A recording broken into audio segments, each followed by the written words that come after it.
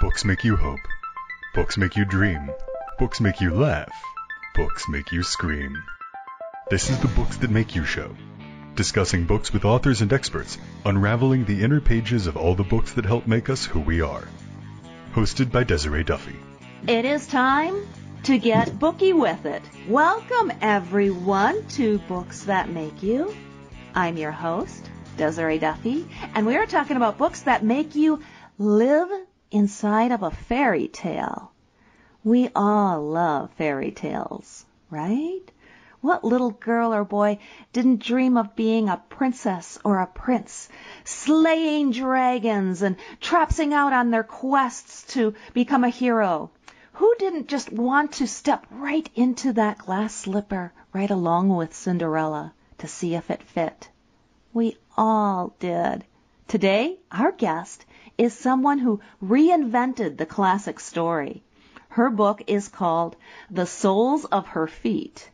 In it, our Cinderella is a middle American teenager, modern day, and she's got body images as well as the usual step problem. This very sweet but twisted version of our beloved Cinderella fairy tale just bristles and bubbles with fresh character interpretations and a really interesting plot point. And laugh out loud. It is so hilarious. Allusions that take us back to the original story that we all know so well. Kristen Caven is an awarded essayist, cartoonist, and playwright. She also writes novels, lyrics, poetry, and choreography. She is a lecturer, a performer, a dance teacher, as well as a nonfiction writer on big picture wellness dynamics.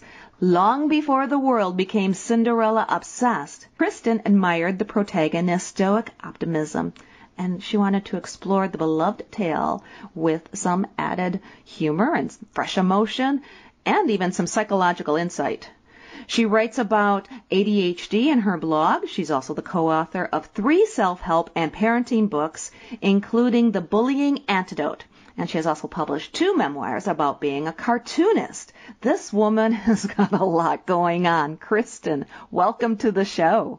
Thank you, Desiree. I'm very happy to be here. This is going to be fun. The whole idea of taking a fairy tale and giving it a modern day twist.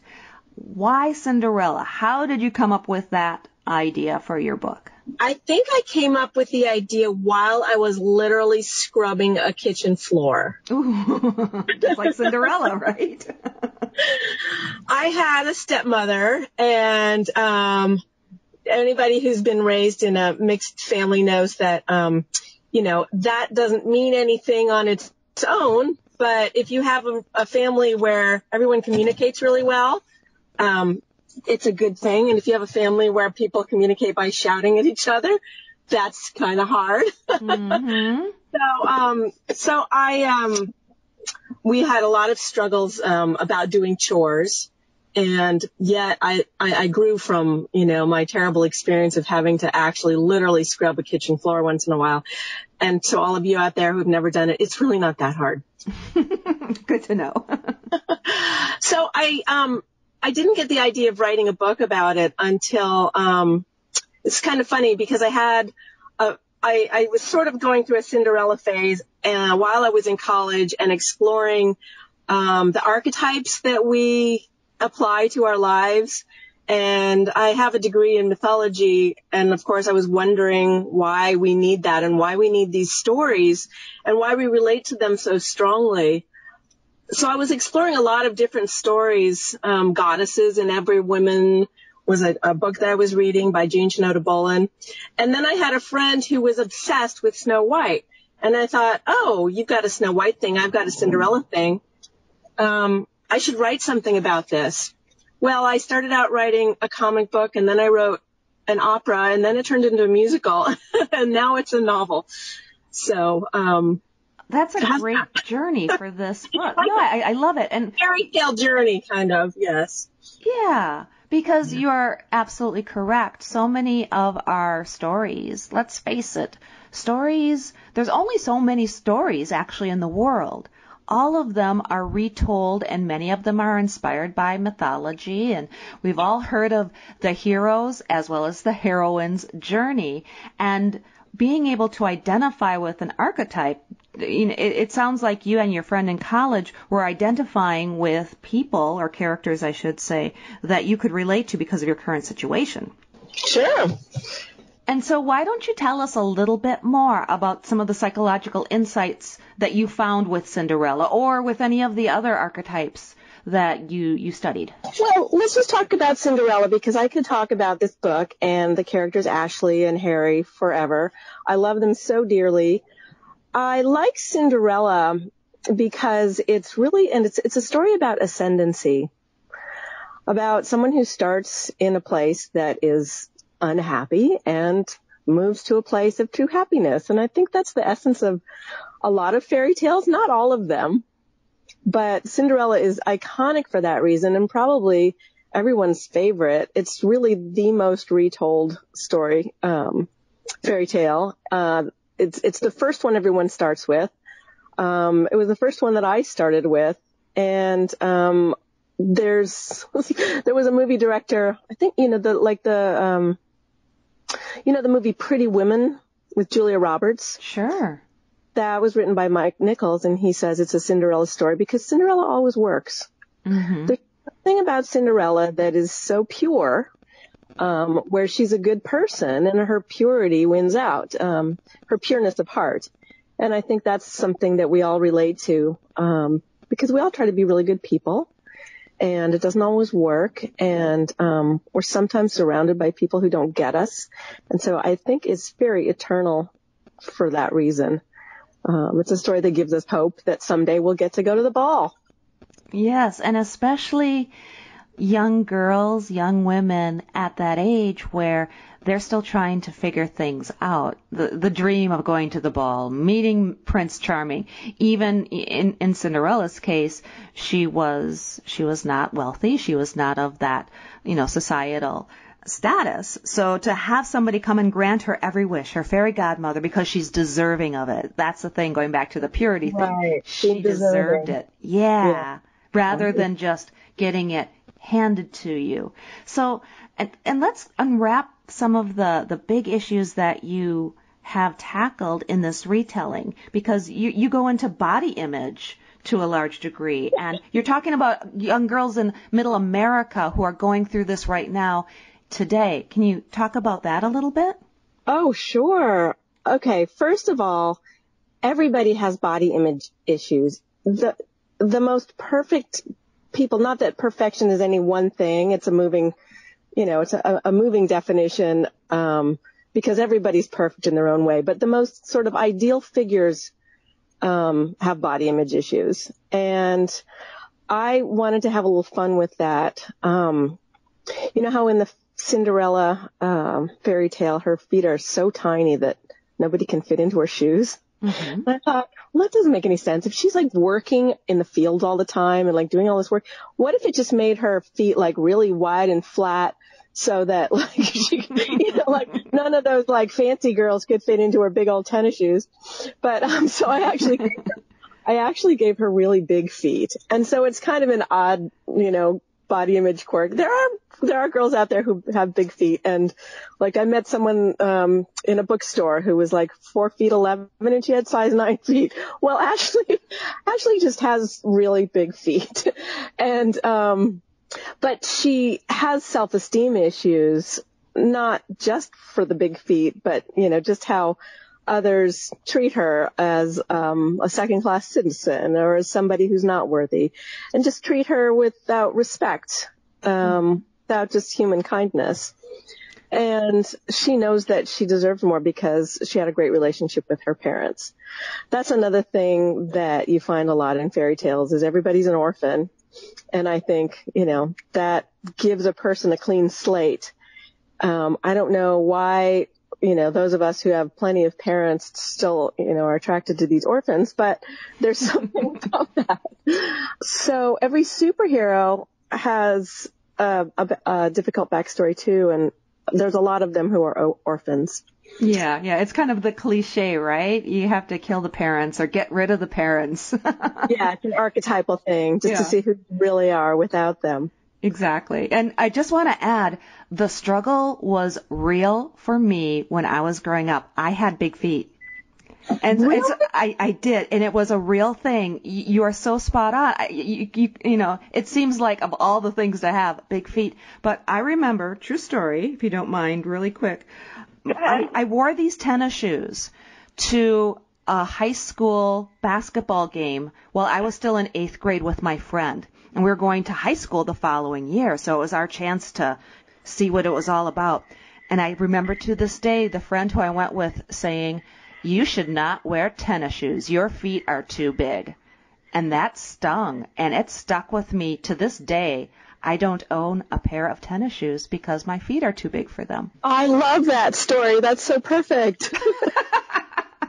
And so I identify with your Cinderella already. I get it. Well, so you will understand how difficult it would be to find a pair of fabulous shoes in your size when you suddenly had to go to the prom like the next night. You weren't expecting to, and then someone makes you go. Yep. Oh, I have a size 10. To this day, I had a size 10 in 8th grade, and I remember always trying to find pretty pumps and pretty sandals, and they never had them in my size. A lot of times they only went up to size 9, so I get it.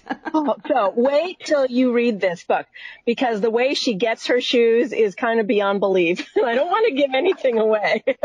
Oh, I love it. I'm excited. Her fairy godmother is to die for, is going to be America's favorite one of these days, I tell you. Yes, so there's a bit of shoe, well, I don't want to say shoe porn because, it is like a YA novel, but there's definitely shoe obsession and shoe fantasy very, very deeply in the heart of this little novel. So if you like shoes. If you love shoes, you'll love this book. That's great. Especially vintage shoes too.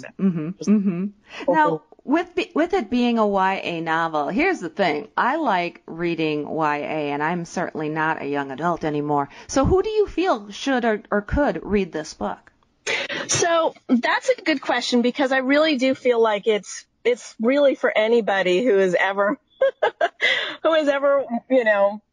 loved this story or who just likes good stories.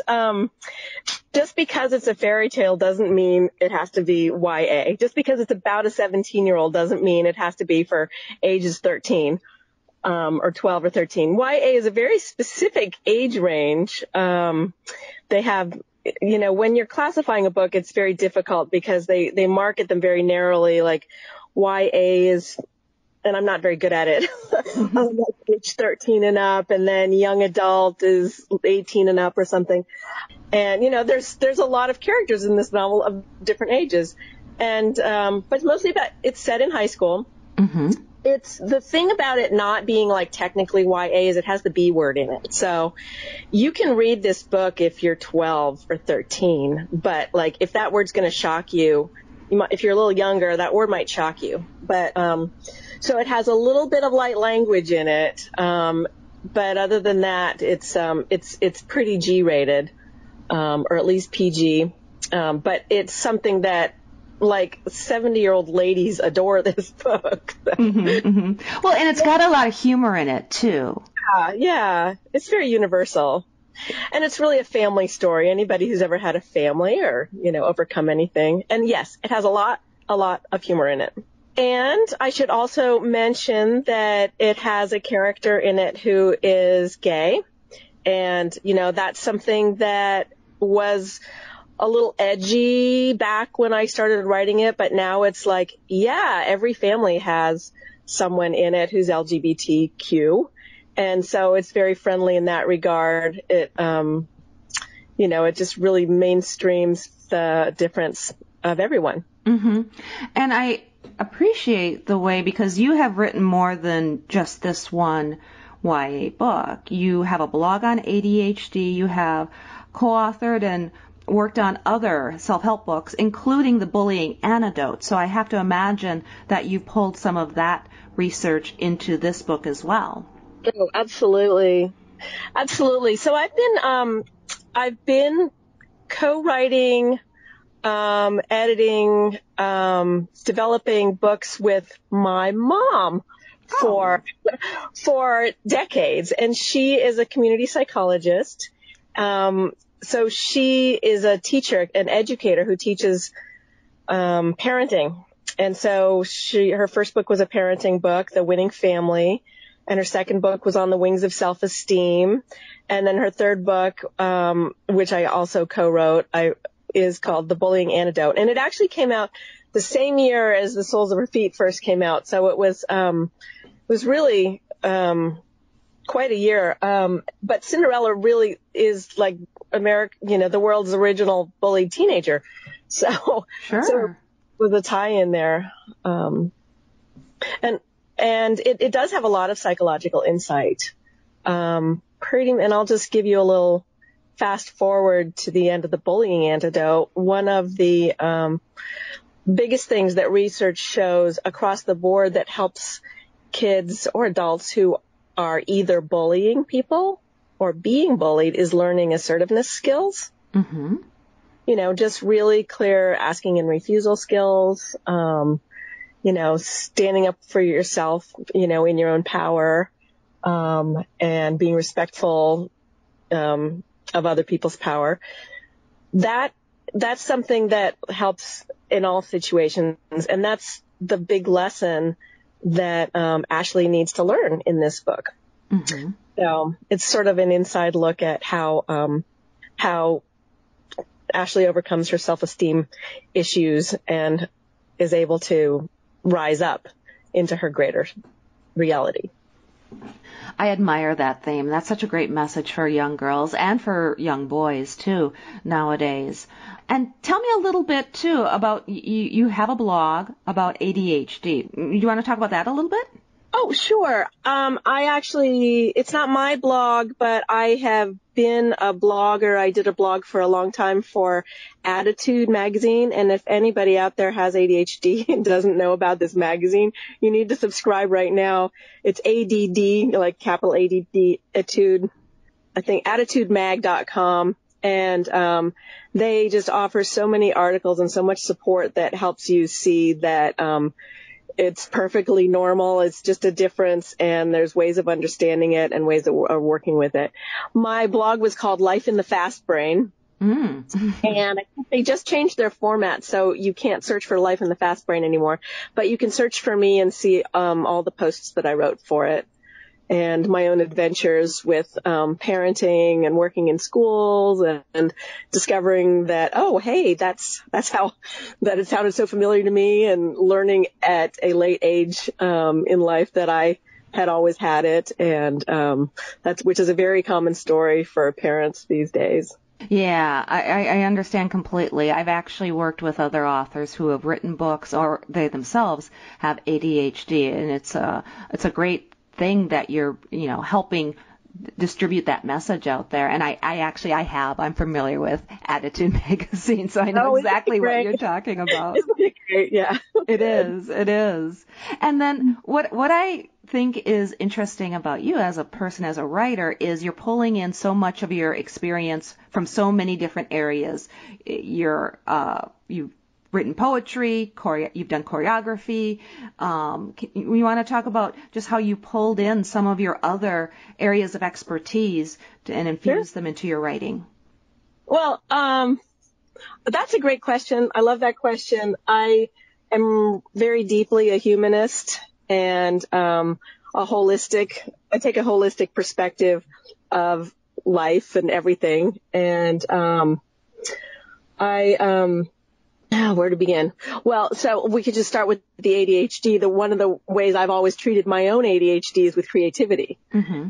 And so I think that's one reason that I have such an outpouring of it and such a wide variety of things that I do, because, it's the novelty-seeking brain. Mm-hmm. And yet at the core of everything that I do and every expression, I'm just very interested in self-expression and finding like excellent or high level articulation in every form that I can. So that's my greater artistic and creative pursuit. So all of these different forms are just all parts of they're all branches of the same tree. They absolutely are. You're a creative person, and it's being expressed in so many wonderful different ways. So tell me, where is it going next? Do you have book 2 in the works? Are you working on a different project? Are you dancing? Where can we follow you next? Yes, and lots more. So where you can follow me, well, first of all, if you like The Soles of Her Feet, you can go to thesolesofherfeet.com. And you can read excerpts of it. I'm publishing like little behind the scenes excerpts, from the novel with little stories from my own life. And that's a very fun thing you can do to stay in touch with me. I also have my own website, KristenCaven.com, where I try and keep everything together under one umbrella. But what I'm doing next is, my immediate next is I'm presenting on a couple panels at writing conferences. I'm going to be leading a panel about the canon and liberal arts. And by the way, I consider myself a liberal artist, like liberal as in lots of, and free thinking, and having to do with books. So that. But I am working on the sequel. And because just a little bit more about the story is the overall trilogy is called the Fairytale Reality Project. And it's just perfect for your topic. I'm so happy that you called me. But what's different about this trilogy is, you probably figured out by our conversation, is there's no magic in it. The magic of it is actually, the spiritual work and the psychological work and the coincidence of the right person showing up at the right time, which happens when you're in the flow in a good life and you're on your path. So, it's these 3 friends, in college, and they have a professor of mythology who always asks her students, when in your life have you felt like you're living in a fairy tale? Because we all have those moments of like, oh my gosh, that thing that just happened, it reminds me of yada yada, like the princess and the frog, right? I kissed this frog and he was with my prince, or whatever. So all of this sort of centers on, there's a website you can go to called fairytalereality.com. There's a link to it on the other side. And I think it's fairy-tale reality. But you can actually find a fairy tale and make a comment like, oh yeah, I had that experience of being the gingerbread man where someone was trying to eat me while I was helping. I think we've all been there, right? I'm helping you. No, I'm going to eat you. Wait. So these three girlfriends, Ashley St. Helens, she has a high school story where her life was creepy like Cinderella. And then the next one is Nevada LeBlanc, Snowy White, no relation to Matt. And she's a sophomore in college, and she has a Snow White problem. And then the third one way down the road is going to be about Linda Lovegood, who has a beastly kind of man that she's trying to be in relationship with. So it's going to take me about 5 years to get them all out, but I have got the first draft of Mirror Imagine down, and I'm going to be doing a rewrite this year, and hopefully it'll be out next year. That is brilliant. Well, you need to come back when you have the next book, and then the book after that. We're going to talk to you again and again, because there's so much there. This is just delightful. I love what you're doing with this, and I admire how you're helping inspire and uplift young girls and young men as well. Thank you. Thank you so much. You are welcome. So once again, can you tell people where they can find you online, your website, find your book, social media, all that good stuff? Okay. So just one website, thesolesofherfeet.com. There's links to everything there. You can find my website from there. You can find the Facebook page that is related to this book. It's called Shoe and Tell, and it's where people, if you have a story about your shoes, you can actually share it on this page. And don't just post pictures of shoes. You have to tell a story. So that's basically where you go. thesoulesofherfeet.com, and on Facebook, I'm Kristen Caven's Imagination. And when you're speaking, do you speak to, I know you're doing some writers' conferences, but do you speak to schools or other organizations? If they invite me. I think people should be inviting you to speak too, because I can imagine you being an excellent lecturer at schools, universities, all the way down to grade school, or just different organizations, Girl Scouts, Boy Scouts, etc. I've done readings of this book in bookstores, libraries, shoe stores, parties. I love that. Fabulous mansions. And whenever I do a reading of this book, I insist that everybody wears a pair of shoes that has a story. And so I'll read a little bit from the book, but then we'll spend the whole time talking about everyone's stories about where their shoes have taken them. That's excellent. If your shoes could talk, what stories would they tell? Kristen, thank you so much. I enjoyed every moment of our conversation today. Thank you for joining us on Books That Make You. Thank you so much for finding me. I loved this, and click your heels. I will click my heels, and we'll invite you back again real soon to talk about your next book. Once again, everyone, my name is Desiree Duffy, and thank you for being with us here today on Books That Make You. You can find out more about us on our website, that is booksthatmakeyou.com. You can also follow on Facebook and Instagram, and don't forget to sign up for our newsletter, because we are always giving away lots of bookish goodies. There's books, of course, and things that go with books, and things that all bibliophiles just love. So once again, that's booksthatmakeyou.com, and we're on Facebook and Instagram. Until next time, please enjoy all of the books that make you exactly who you are. The executive producer for Books That Make You is Desiree Duffy. Produced and sound mastered by Phil Giangrande. Engineering by Dave Nabox. Social media and promotion by Bree Sweeter. For more, visit booksthatmakeyou.com.